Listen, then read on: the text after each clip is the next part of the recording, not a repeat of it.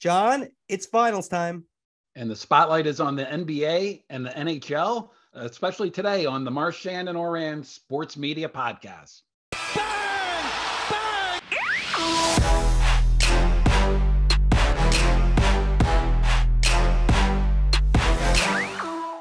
And we're back.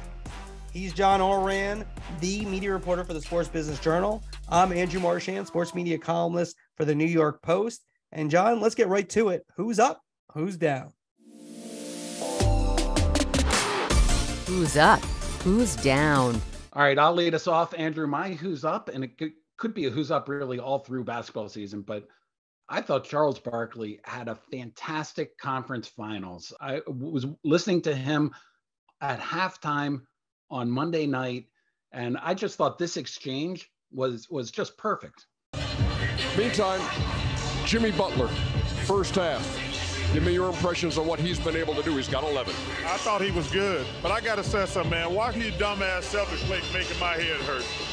Ernie, let me tell you something. Glad I asked you about Jimmy Butler. I know, but I can't let it go, man. I know. If you just come to the game and say, we're just going to jack up threes, and if we win, we're going to win. If we miss them, we're going to lose. They're 4 for 21. They probably, I forget what they were last game. 7 for 35. It's so bad to watch them play. There's no ball movement. There's no body movement. And it's just frustrating watching a team with this much talent just play stupid. It's so hard to be for people to be critical, but not doing hot take critical. And I just think Barkley has been able to navigate that line really, really well. And I thought that he was able to talk about the game in a way that sort of really helped me as a viewer and informed me as a viewer watching it. And we're going to talk a lot more about this during the topics. But for me, Charles Barkley and his performance during the Eastern Conference Finals gets him my who's up. My who's up goes to Peter Drury and NBC.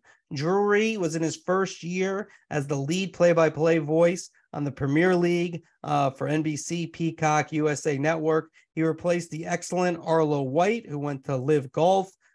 Drury is a poet on the air. It's a pleasure to listen to him. And if you don't think announcers make things sound bigger, you have to listen to Drury as compared to some other soccer play-by-players. Here's his call. This is the end of his call with Everton, who was going to possibly be relegated after nearly 7 decades for the first time, but they won 1-0 to stay in the Premier League. If they had lost, they'd have to move down to basically what is AAA. It's worth $200 million to stay in the Premier League around approximately. And here's Drury at the end of his call. It is a grand old team to play for. It's a grand old team to support. And if you know your history, you will understand just what it means. And the thing about Peter Drury, it's not only that's like he's him exclaiming, but it's just the words he uses it's just amazing in real time. And it's fun to listen to. So he gets my who's up. Good job by NBC hiring Drury to replace Arlo White. Congrats to you and your Everton, right? Yeah, Everton, they stay alive. A chaotic scene at the end there, fans celebrating, other fans protesting. They take it seriously in Liverpool, where Everton is. Liverpool's been not as good this year, but been very good. Kind of the crosstown rivals. Everton they're kind of like the Mets of English Premier League. No, not the recent Mets. The Mets, the new Mets with Steve Cohen are kind of more like Manchester City. You want me to keep going with all these analogies of each team?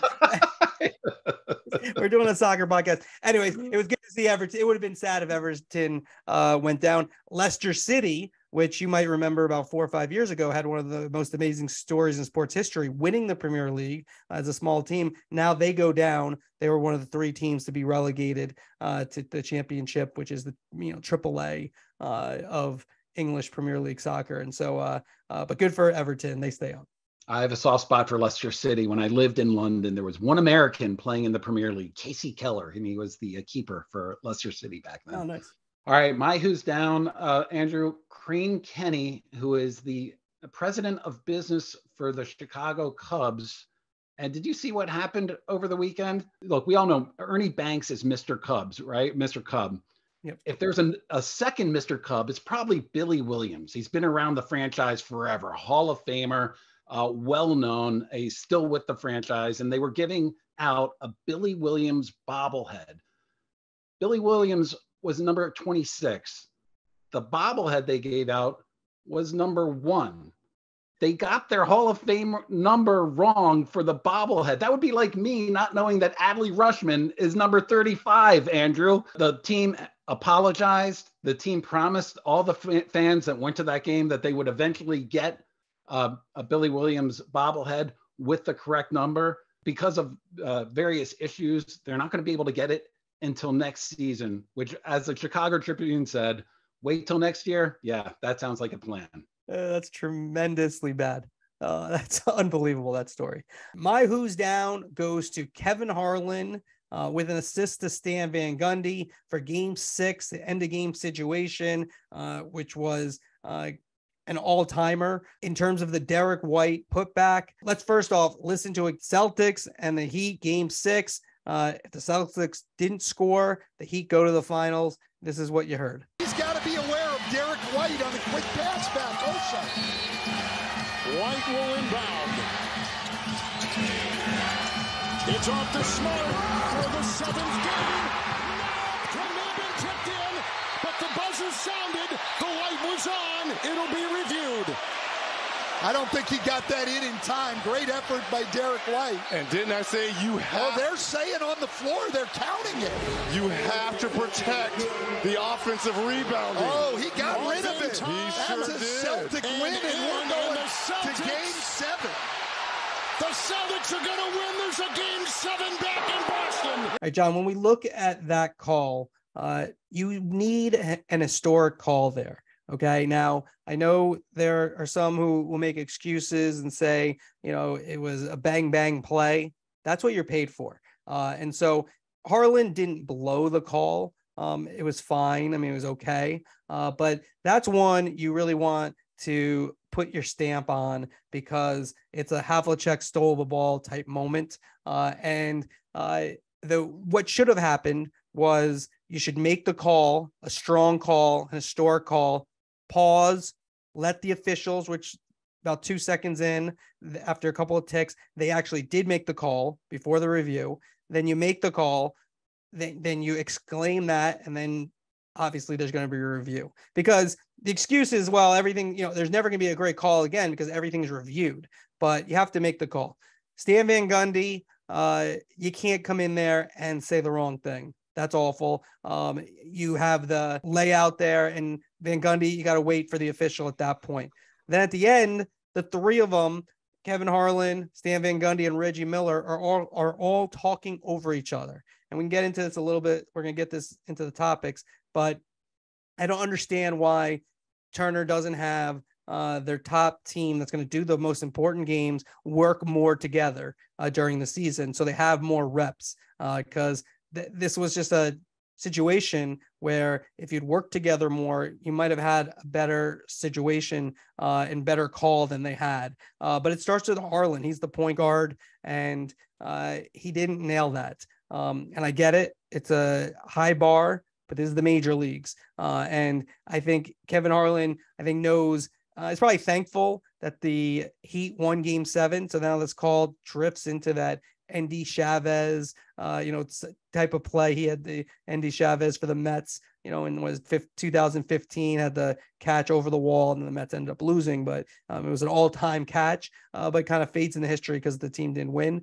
So Harlan, I bet you in his heart of hearts, probably is a little relieved because, again, I know others have sort of said, well, it's hard, it's this, it's that. This is the big leagues, and you got to make that definitive call. Yeah, I'm surprised you didn't make Stan Van Gundy your who's down, because I thought that was the most egregious part, sort of guessing at whether and saying it so authoritatively, and then you saw seconds later that it was wrong as well. So that's where I really found fault in that. Well, let's discuss it. Let's make this topic one, and we'll discuss this further, because I also, here's another thing, is that the play before that, Harlan also had a strange call, in my opinion, on the Jimmy Butler foul, where Jimmy Butler gets fouled.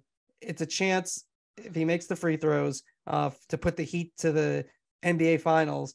And here's Harlan's call. It's going to come down to one play. Butler has scored 10 of the last 12 points for Miami. Defended by Horford. Butler drives, foul. Horford will pick it up as Butler was working his way to the baseline and leaning in. Not a three. So on top of that, there was some confusion in terms of, what exactly was going on. So for Harlan, Harlan's good. He's not, he's not my, I don't rate him as high as maybe others do, because I just feel like it's interesting because he's really known for kind of getting excited. And then on these big moments, he chooses not to, for whatever reason. He goes conservative, at least in these instances. And I think he's good. I like Kevin Harlan. I think he's good. I just don't know if he gives you as much around the game as others do, in terms of just informing you and leading to the right directions, and accuracy. I mean, accuracy matters. If you shoot a high percentage accuracy wise over the course of when you're always doing games, then in the biggest moments that shows up, that you're going to usually hit it more than others would. I thought it was a tough game for Kevin Harlan. Yeah, and I thought that had the potential to be a great call, because call made it seem like there was a lot of chaos going on, which there was, I guess. I mean, with an official's call at the end of the game. Yeah, so let's get into the NBA, because we're kind of here getting to the end of the year. It's the end of the year for Turner. If we look at the NBA teams, I think first off, the ABC, ESPN lead play-by-play team with Mike Breen, Mark Jackson, and Jeff Van Gundy. And we should mention false advertising here. We mentioned we were going to have Breen on this week. We were going to, but his travel schedule to Denver kind of got in the way. So hopefully we'll have Breen on in the future. But we still, because we're even-handed, even though he didn't show up for the big get, we still are going to give him praise. They've been doing it a long time. And I know there's like all these broadcast teams, there are people who don't like that crew. I think Van Gundy might be the best game analyst going. I think Breen's excellent. And Mark Jackson, there's just great chemistry with that trio after all these years. And I just think it feels big, which is chicken and egg stuff at this point. But I also feel like they know what they're doing. Like, I don't think they'd have a moment, most likely, like the Harlan crew did the other day. Yeah, and I think you pointed it out. They work all season together. So there's good chemistry, but they also have a lot of reps together, so that they generally don't talk over each other during the games, or when they do, it's in some a kind of a banter sort of format. And they're able to banter about the games. I mean, I love Van Gundy's rants when he goes on the various rants. But like you said, he's a great game analyst too. So they're able to sort of nail down, what's happening during the game. I think that the ESPN game broadcast is far ahead of where Turner's is. Yes, I think Turner has not. I've said Ian Eagle's their best guy for a while, and I think that's true. We saw it when he worked with Van Gundy. We saw it when he worked with Jim Jackson this playoffs. I think he's their best guy. I think Turner and CBS did a good job elevating Eagle to be the Final Four play-by-player. That's where I would go personally. And then when you look at the studio, a lot of people, malign the ESPN studio. I know it's a get up first take. I mean, basically PTI. Like, I don't know, we could make up some like name for it. Like, get PTI first or something. It's something like that. There's some sort of name for it. Look, I think Stephen A has raised his game to a high level in terms of as a performer. I don't know on a national broadcast if I'm as into like him being a Knick fan, as you are on like a radio show or even First Take. I don't think that's necessarily the forum for that personally. But the show is, I think when they put this team together, I thought, what, you're going to get solid TV, and they kind of need to be solid after the whole Maria Taylor, Rachel Nichols thing. And the whole, they've kind of struggled to make this show something. You kind of have to do, at some point, you got to say, what, let's not worry about inside the NBA, and let's just do something that's pretty good and maybe can be really good. Yeah, I think that the ESPN studio show is very, very good. I think it's much better than it has been in the past. And I think it starts with Greenberg. I think Greenberg is an excellent studio host, and I think that he runs the show pretty well. And then you have people that give really good opinions. I mean, Stephen A. Smith, he's opinionated, and he's good on television, and he knows how to give opinions in a short amount of time. Michael Wilbon, I've always been a fan of. I think he brings sort of a historical perspective, and he's been going to the NBA Finals for decades. So he knows. And Jalen Rose, I think, is another star in the making. Where they fall down is in the comparison to what's possibly the greatest studio show of all time, certainly one of two, with a College Game Day inside the NBA. And they don't have, Charles Barkley is he's a television superstar. Shaquille O'Neal is a television superstar, and they also have an excellent host in Ernie Johnson. And Kenny Smith, of course, has just been a mainstay there. And the thing about the Turner studio show, though, is that it's almost not an NBA pregame show, or almost not a halftime show. It's an entertainment show, and you sit down and watch, and you don't know where it's going to go. And that's not in ESPN's DNA. ESPN is going to talk about the game, and so everything is going to be focused on the game. With Barkley and O'Neal and Kenny Smith, you have no idea where this is going to go, and that's part of the charm of it. But that's not what ESPN does. Yeah, Tim Kiley, who's retiring, who has been inside the NBA his long time. Producer. That's the key, is that they just kind of let them go, right? ESPN's more structured. That's how they are.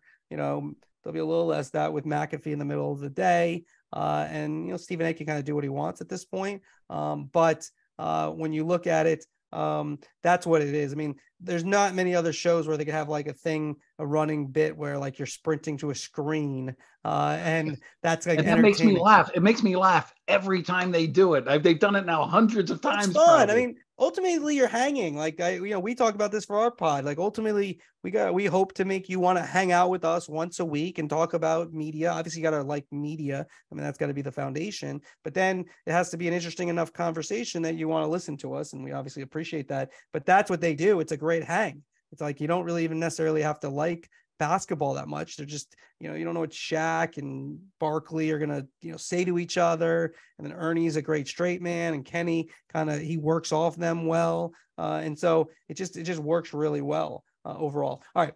Before we get to Karp's Corner, Karp's Corner, Austin Karp to go over the ratings or NBA finals. Let's just go quickly into the rights deals. We'll get Austin's view on what type of year the NBA has had. But when you look at it, NBA negotiations will start in earnest towards the end of this year and into next year.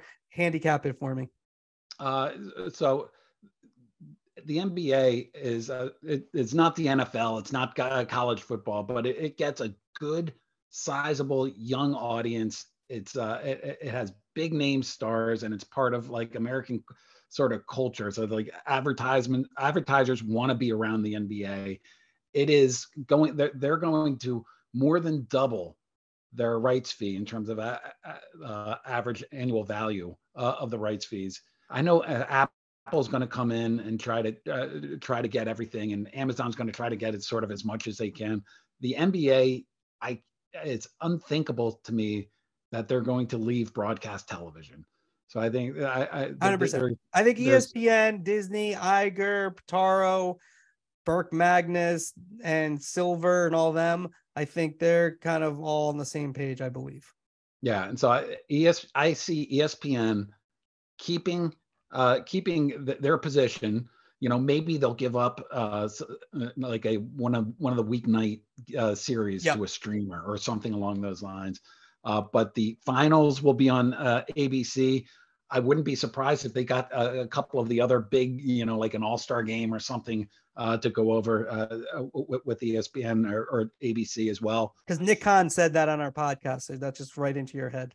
All right. I don't know if that's happening. Nick Khan might be that's me right there. I also think that the NBA, they want to do more than test streamers. I mean, people have already been testing the streamers. They see what Amazon did with Thursday Night Football, which wasn't as big an audience certainly as television, but it felt big. It was a big production, and they were able to get a lot of viewers for the biggest games there. So I can see somebody, be it Amazon, Apple potentially, or maybe even at some point Netflix is gonna get involved in sports as well. If I were gonna handicap it, I would think Amazon is the best positioned to come in and get a package there.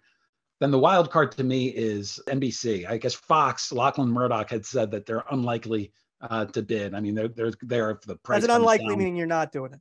Yeah, basically. Right? Yeah, I mean, because the You're NBA wants you in correct. There. I think that's directionally accurate that they're not going to be involved. NBC does want the NBA. The question is whether the NBA wants to go to NBC and to Peacock as well, or whether they want to get some other streamer that is able to aggregate a bigger audience.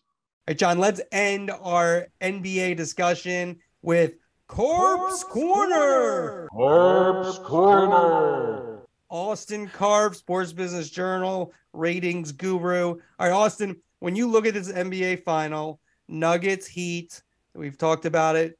Everyone's talking about, I don't know why everyone cares so much about ratings, but you do. If anybody cares about rating, it's you. When you look at it, if you're going to put an over-under on the ratings for this series, what would you put it at? I'm going to put the line at around 10.7 million viewers. That's under what Celtics and Warriors drew last year. I mean, Warriors are just the Warriors. You saw that as evidenced by this year's numbers and how they were able to really, combine with the Lakers, carry a lot of those early rounds. And without, the Celtics now, I don't think you're going to get that big of a number. But I do think you're going to stay well ahead of 2021 and 2020, those pandemic-influenced years. And I definitely think you're going to stay ahead of some of those Tim Duncan-led Spurs series that were either sweeps or 5 games. Those were well under 10 million viewers. So, John, you got the over or the under, John? Oh, I'm going under. I'm going under. I'm taking the under on that. How about you, Andrew? Well, actually, I had 10.7 in mind, so I'm going to go 10.71, and I'm going to take the over just to be on the opposite side of Ourand. But I thought about 10.7 as well as I studied the numbers previously. See what the actual retail value is, though, on that one. All right, so I have a what-if question. You put the over/under at 10.7. What if the Celtics had won, and this was a Celtics Nuggets? Where would you have put the number then? I would have gone a little higher. I mean, that Boston market just brings a little more to the table than I think the Miami-Fort Lauderdale market does.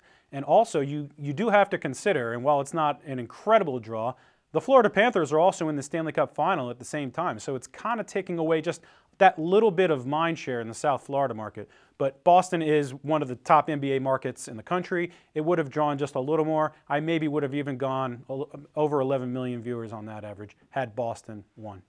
Another what-if question. We were almost with LeBron James and the Lakers against the Celtics. Lakers-Celtics. What would your over-under had been with that? Oh, I mean, I would have been gangbusters. I would have predicted over 14, 15 million viewers, well over last year. This may be LeBron's last shot, combined with what you just said, that Lakers-Celtics rivalry. I would have definitely shot the moon on that one. All right, last thing, and we're going to have you back in a minute with the NHL, with the Stanley Cup Finals. But when you look at this, if you do a little summary of how this season has gone, this is sort of, as we said earlier, it's sort of the junior year of high school trying to get into college in terms of the NBA deals. So this is their last kind of chance because towards the end of this year and into next year, they'll really negotiate. And so this is their final. How would you say they've done in terms of this year to say, you know what, we're really popular and you should give us billions and billions to ESPN, Warner Brothers, Discovery, Amazon, Apple, etc.?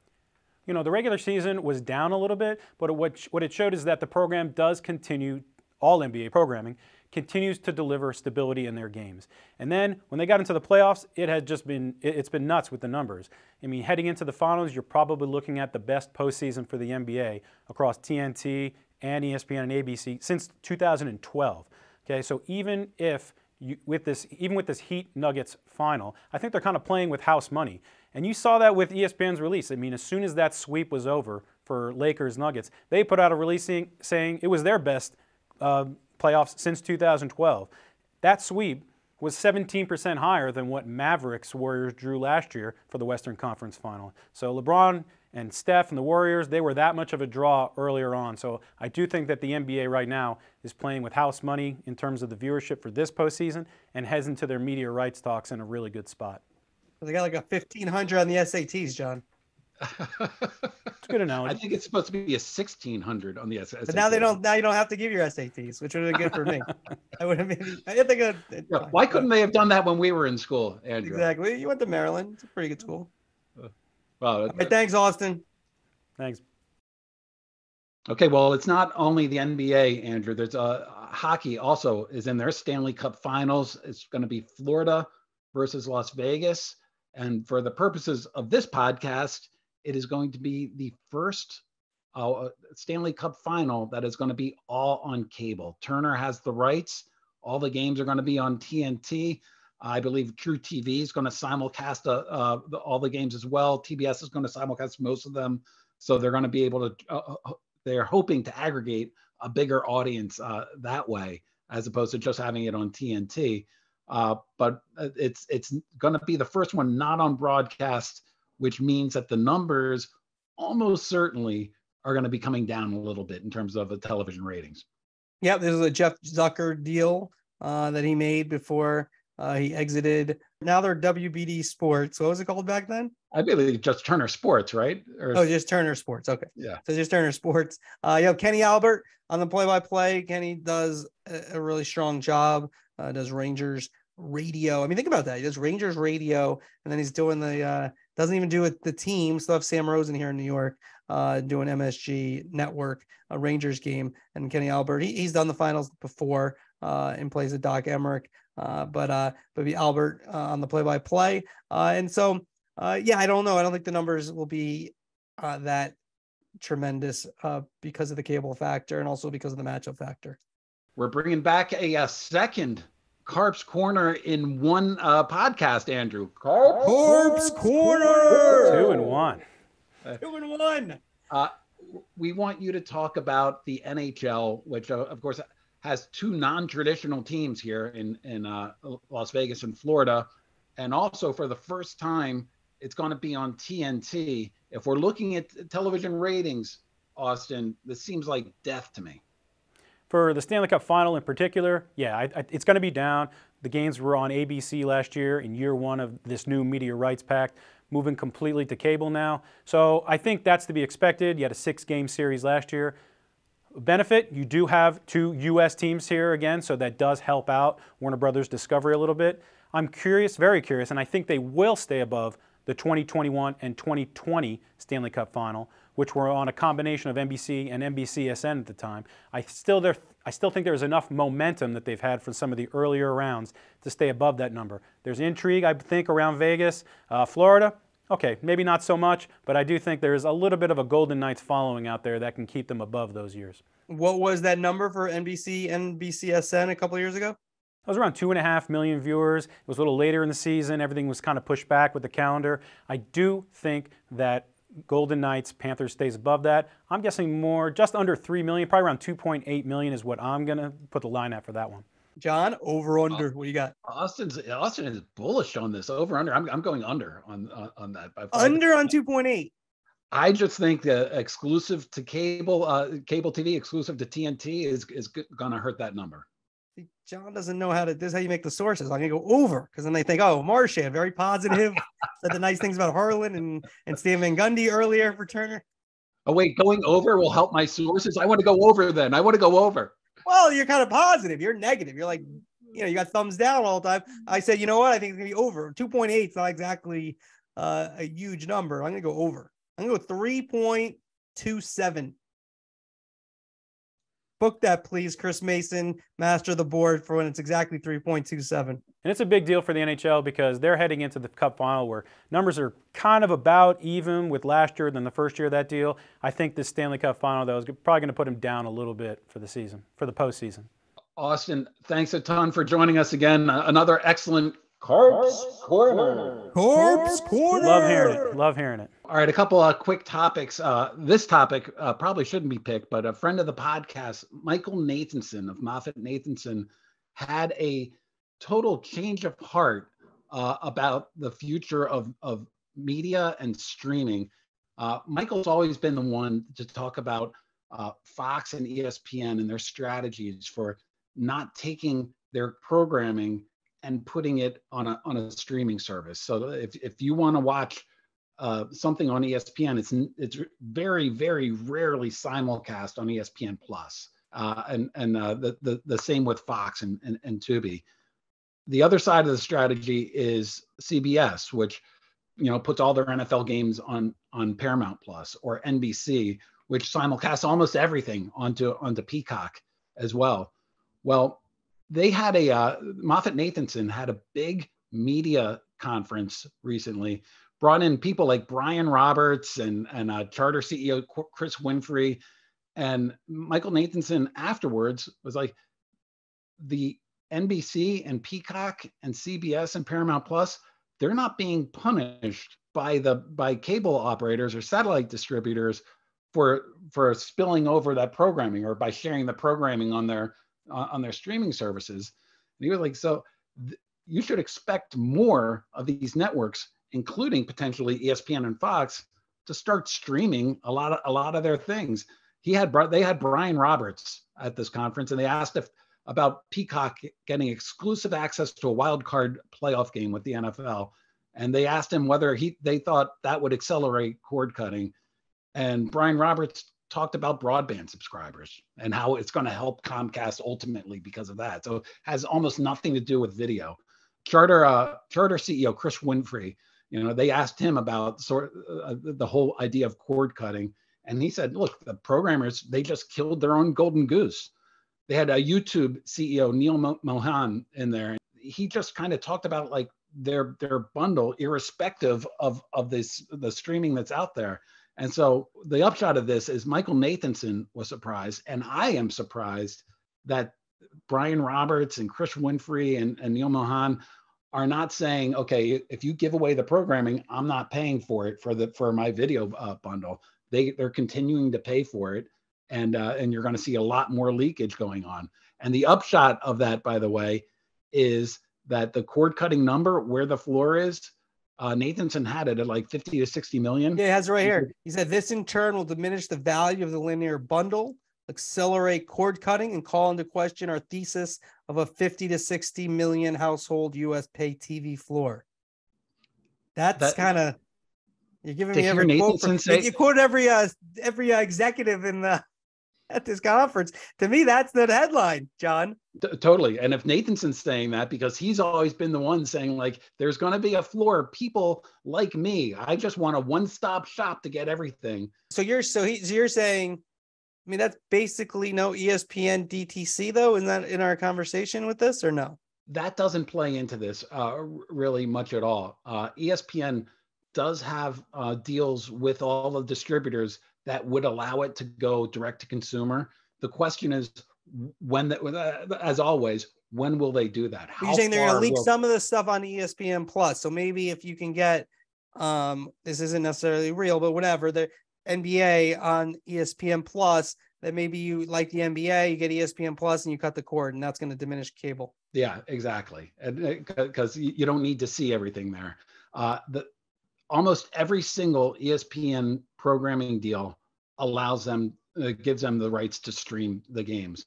I don't think that I don't think it has to do with the NBA or the NFL, but certainly like their college football deals. Like if you want to see these games, you can easily, eventually. You can't do it now, but what Nathanson's saying is, why wouldn't ESPN start to simulcast a lot of this on ESPN Plus, because it's everybody else is doing it and nobody's getting hurt from it. Yeah. So what's the floor? That's the question I want to know.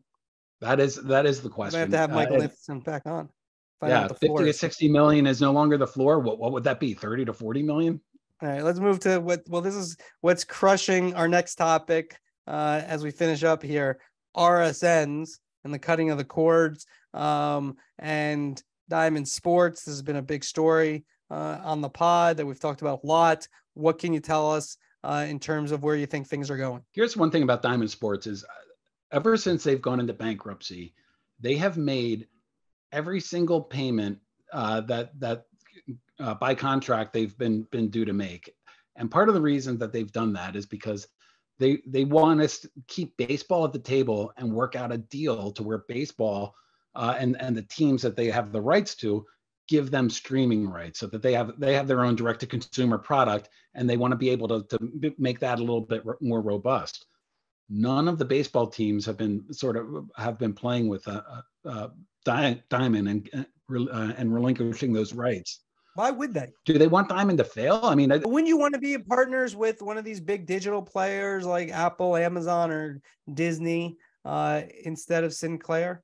Yes, but you need all the rights to do that, and Diamond already has a bunch of the rights. They can't just take those rights away from Diamond. And so the Diamond's argument to baseball is that, we're your best avenue forward. That's our argument with the NBA as well. Like, if you want to move forward in the regional area, it's better to work together.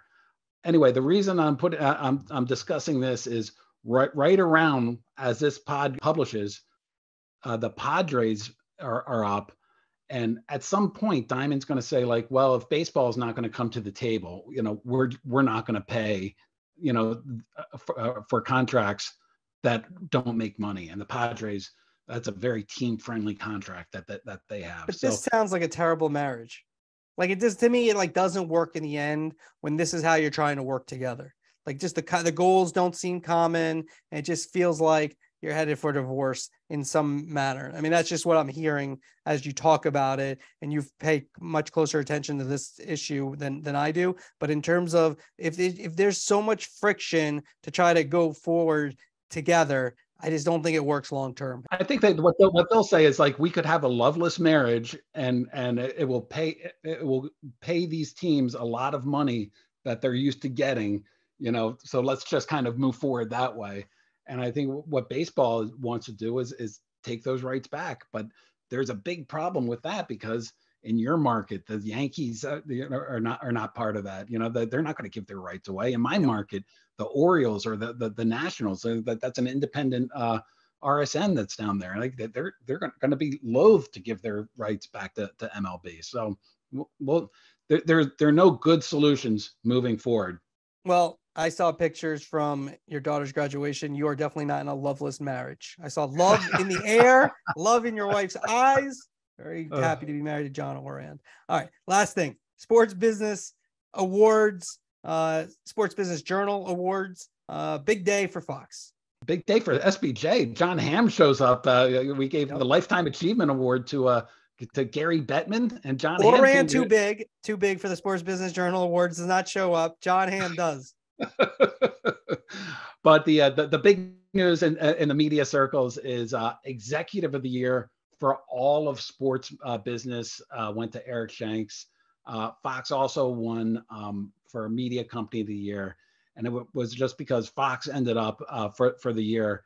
They had the Super Bowl, the World Cup, the World Series, and they put in totally new booths for the Super Bowl and for the World Series, and they engineered probably one of the most unique deals I've ever covered with the Big Ten, and kind of getting those rights done.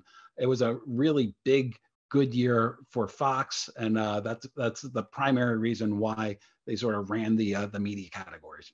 Well, there they go. Congratulations to Shanks and company at Fox Sports. We did also have Eric Shanks on. I have nothing to do with the voting, by the way. We did have Eric Shanks on right before the Super Bowl when Fox had it. That's a good episode, I guess, around early February, if you go back into the archives, if you want to hear Shanks's full view on the world of sports, including Tom Brady. The Mando effect, Andrew. That's what they do. No, that's good. Get your executives on and get the Mando effect. You highlighted my week where I was up in Worcester, Massachusetts for my daughter's graduation. Great time. But you were somewhere on, was it Saturday night or Sunday night? Last Friday night. I was at Taylor Swift. You're a Swiftie. I'm a Swiftie. My daughter's friend, she won the lottery. So we got tickets. I mean, still a lot, but not $1,000, not even close to it. In the 200 range, they're pretty good seats too. So we won the lottery, drove down to the Meadowlands. And look, I like some of her songs, but I will say when she said she's going to have a special guest come on, and she said the guy was from New Jersey. I started yelling out, Bruce, he's representing sports traders everywhere. But I forgot the guy's name. He's very famous. There's the songwriter. She writes one of her songs with. He's from New Jersey. That's who it was. It wasn't Bruce Springsteen. As a sport, I've never seen Bruce Springsteen, but now I've seen in person. So I don't know if I'm actually a sport trader. But I do like him. But yeah, she was good. It's a spectacle. It was very good. It was very good. The lines for the men's bathroom at her concerts are tremendous. Yeah, it's tremendous. You just walk right in there. I can go to the bathroom whenever. Like food, I went during songs. Like, everyone's trying to get the food before. I said, wait, I'll wait. I can miss the song. And no food lines. That was tremendous. But listen, it's interesting. You just see the passion people have. And like kind of like sports, they want to believe in something. And these people, men and women, mostly women, but the men too, believe in Taylor Swift. I mean, she is loved. At one point, though, I will say 70,000 people there. A lot of this has undercovered. I'm surprised, but they were chanting. I don't know. At least a lot of people. Some people might have been saying Taylor, but clicker. And some people heard Taylor. I heard clicker. I doff my hat a little bit. A couple of people probably were doing Taylor as well. But anyways, good time. You know what? This podcast really is taking off. Who knew? 70,000 people. It might have been Taylor. I don't know. She just seemed busy though. I thought, I did actually hear one Swiftie. This is a true story. Right next to me, Swiftie just said, the girl looked, I'd say she was 17, 18. I just met Dave Portnoy. She was on the phone talking to somebody else. I just met Dave Portnoy.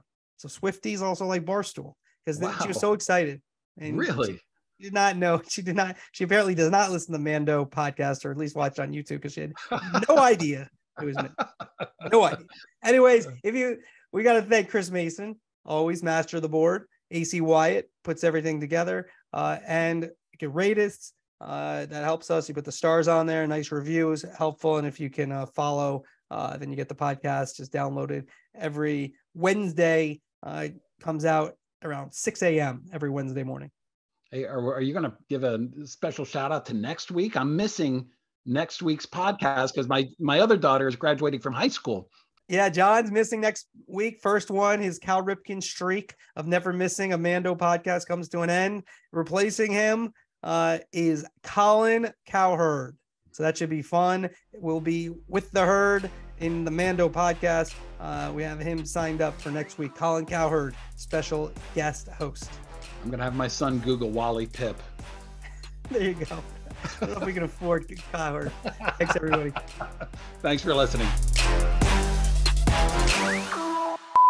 And sorry, to do that again. Sorry. It's a lot. It's one line. It's a big one. I know. Oh my God. Why am I forgetting Reggie's? I almost said Reggie Taylor. Reggie Miller. Reggie Miller. 3. Taylor Swift's on your mind. That's exactly it. The much maligned. I just did it again. Reggie Miller. Thank you. I will say it does sound better when your mic goes mute. The show. It is the Everton Blues, right? They call them the Blues. Actually, not really. No, I don't think not really. So. Can you edit out where I say blues? Nobody leave this place without singing the blues.